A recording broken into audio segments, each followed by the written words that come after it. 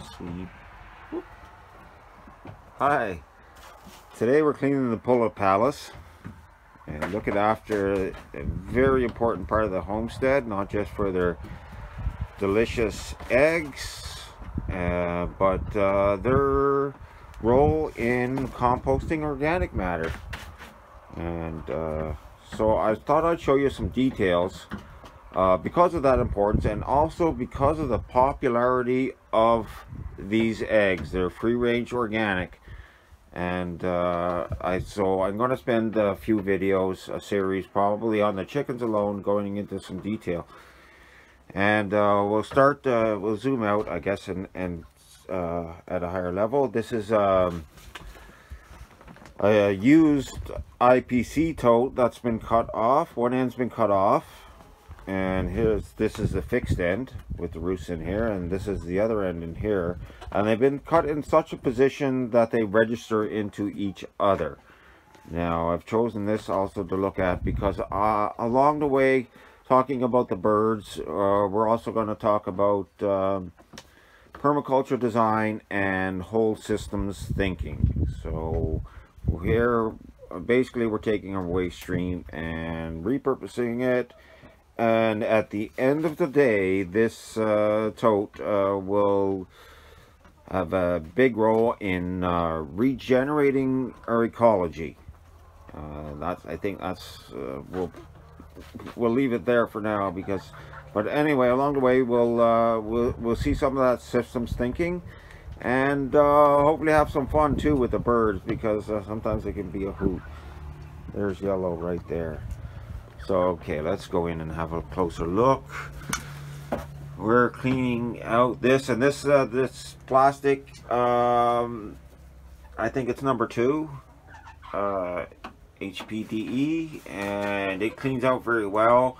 This is the fixed side, so I'm not going to pull it off right now, but I could pull it off and hose it out to fully clean it. But right now I'm gonna go in with the brush and finish wiping that out. It's been shoveled out already into the bucket, and here's the other half that hasn't been cleaned out yet, but this side is movable, so it'll just get tilted up and that'll get dumped out.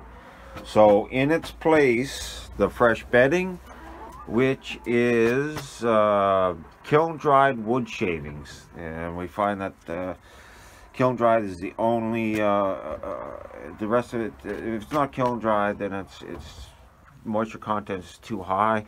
This is for the best quality, get kiln dried. And the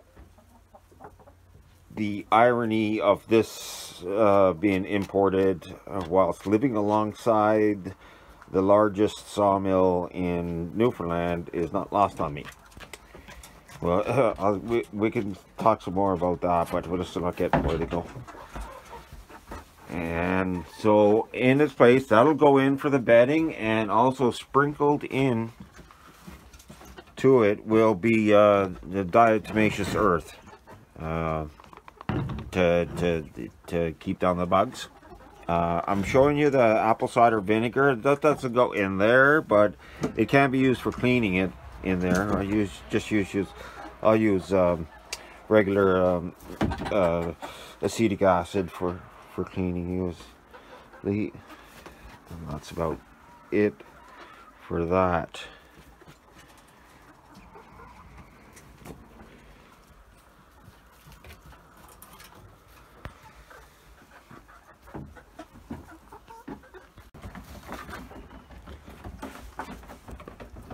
So I'm just adding fresh shavings now, and I was pleasantly surprised to see this systems thinking here. Well, for one, I'm pleased to see that the shavings is coming in a paper bag instead of a plastic bag, but the bag is held together on the ends, used for a staple surface on the ends, with a piece of sawmill scrap.